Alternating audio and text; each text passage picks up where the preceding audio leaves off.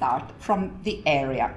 Located on the northeast of the Mediterranean, the Amuq, which is currently in the Hatay province of Turkey, is a very fertile plain, to which three rivers flow into: the Karasu from the north, the Afrin from the east, and the Orontes from the south, connecting this plain to the north, to the Amuq plain, to the Quake plain in Syria, and to inner Syria through the Orontes valley. The plain following the Orontes valley opens then to the Mediterranean in the southwest. The period presented here concerns mainly 3 centuries, from the mid-14th to the mid-11th century BC. During this period, the region underwent large-scale political changes. From being a Mycenaean vassal state, with its own dynasty located at Tel Achana Alalach in the 14th century, it was then conquered by the Hittite Empire and became in 1320s a province under the control of the viceroyalty of Carchemish on the Euphrates. With the collapse of the Hittite Empire at the end of the 13th century, the area became then independent, and by the 11th century was part of a kingdom called Walistin, with capital at Tel Tainat, only 1 kilometer north of the former capital Alalach. The dataset on which this analysis is based refers to the results of the 4 excavation campaigns carried out by the Oriental Institute in Chicago in the 1930s at the site of Chatal Huyuk, located at the entrance to the Afrin Valley on the eastern part of the plain. More than 16,000 potsherds and over 3,000 small finds were brought to the Oriental Institute, together with all documentation, drawings, photos, and notes of the excavations campaign. I could study this material during a project started in 2007, concluded in 2013. This site is a large mound of approximately 1.2 hectares, that's only the Acropolis, with a lower town on its western side which has never been excavated. 4 areas and several trenches were extensively excavated at different depths, revealing a continuous occupation from the 15th century BC to the 5th century BC, followed then by a Hellenistic and Byzantine settlement. A small base trench that you see in red on the map revealed also an occupation dated to the end of the 4th millennium, suggesting a long history of the settlement. The general dating of the excavated layers has been carried out on, first, the base of the local stratigraphy, second, comparison with assemblages from neighboring sites, and third, and only as a terminus post quem, on imports, which were found in all levels and all areas. LB2 contexts were reached only in 2 areas and exposed over several building phases. But while the small extent in Area 5, which you see here, was really too small to understand the use of space, the stratigraphic evidence of Area 2 provides more information. It presents a large building with storerooms destroyed by fire, followed by a burial area, possibly connected with the above pebbled open area with large mud brick silo. Pebble floors are frequently renewed until the open cart is rearranged with new silo, new scattered inhumation, and 2 domestic units. This evidence suggests that at least this part of the settlement underwent a kind of change, spatial change, from a large, well-built structure to scattered domestic occupation. In terms of pottery assemblages, this LB2 phase shows a very local tradition of single-serving drinking and eating bowls, made of simple ware, and it is the SW marked in the diagram, with no surface treatment, very conservative from the LB1 tradition. In the table set, the only group of painted vessel you see is the PM in the percentages, are biconical kraters. They represent a further development of the so-called Syro-Cilician painted tradition and are characterized by geometric patterns, red or black, carried out with a very thin brush on lip and shoulder parts. The second shape with a surface decoration is again a multiple serving container, and these are plates, either plain red or with a red and varnished horizontal band on the rim, also belonging to a very local tradition dating back to the LB1-2 in Telachan. The imports in this last phase of the late Bronze Age represent barely 1% of the whole assemblage and show mainly one place of origin, which is Cyprus. Red monochrome bowls with wishbone handle, white sleeve 2 milk bowls, red lustrous spindle bottle, and one base ring jar are the only imported shapes. They may occur both in funerary and in domestic context. Not one single sherd of Mycenaean pottery was found in this context, although this should be the period of the cultural koine, when the Mycenaean imports to the Levant reached their climax. So, is this the result of a specific resistance, or of the fact that the exposed surface was very little, or of the fact that Çatalhöyük was only a village?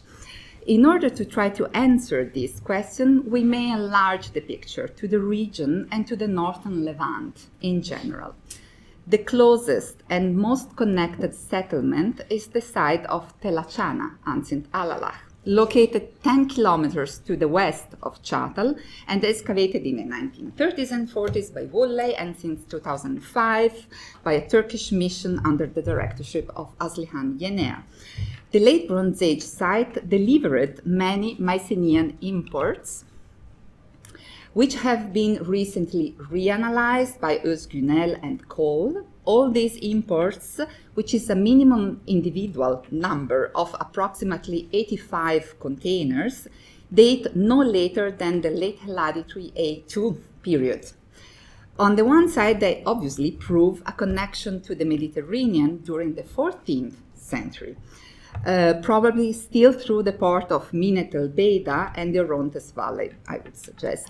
But they suggest also an interruption or a strong decrease of these imports at the beginning of the 13th century with the late Heladitry B1. Even if recent archaeological excavations have clearly shown that the site of Alalach underwent, just like Çatal, a process of reduction and partial abandonment during the 13th century, it seems noteworthy that the Amuq plain experiences the absence, or the very little quantity, of late Heladitry B imports, especially when compared to what happens just south of the Orontes Valley at Ugarit. So Ugarit is considered, just quoting Leonard, the major player in Egeo-Levantine coastal trade in the 14th and in the 13th century. The presence of these imports is also attested along the Orontes Valley, not mentioning, that you see on the map, highlighted in red, not mentioning obviously all the imports in the southern Levant. So if the late Heladitry B1 production was still part of the Mycenaean koine and trade, and the major moment of spread of Mycenaean pottery, why at Alalach imports stopped at the end of the 14th century, and why at Çatalhöyük there are none?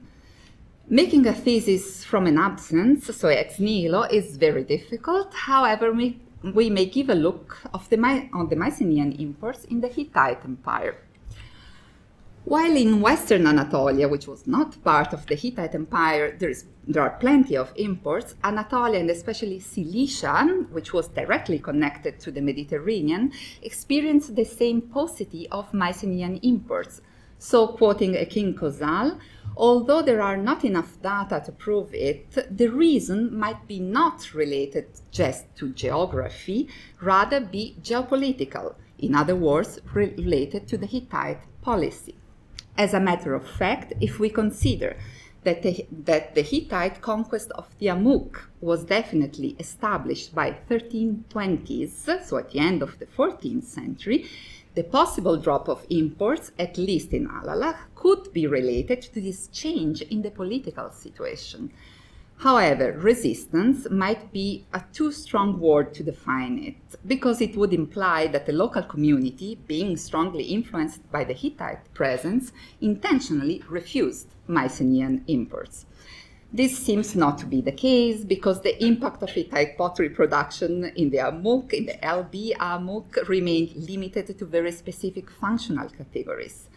By contrast, for example, the North Levantine tradition of visually emphasize the crater as the main element of the table set and a possible symbol for social distinction, as it has been amply discussed by still among many others, it is well rooted in chattel assemblage, even without the Mycenaean imports, because we have just local painted craters.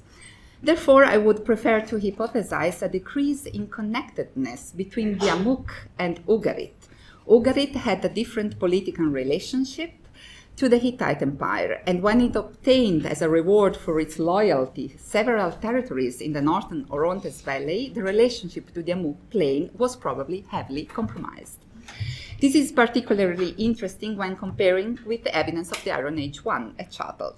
Iron Age I level were found in 3 areas, all revealing domestic architecture. In particular, in Area 2, where it's possible to see the passage from LB2 to Iron I, a slow process of densification of the settlement is visible. The blue is the Iron I walls without clear breaks. New houses are added, old ones rebuilt, storage facilities and large open areas give the pace to a denser settlement. The visual impact of the pottery assemblage, by contrast, changes.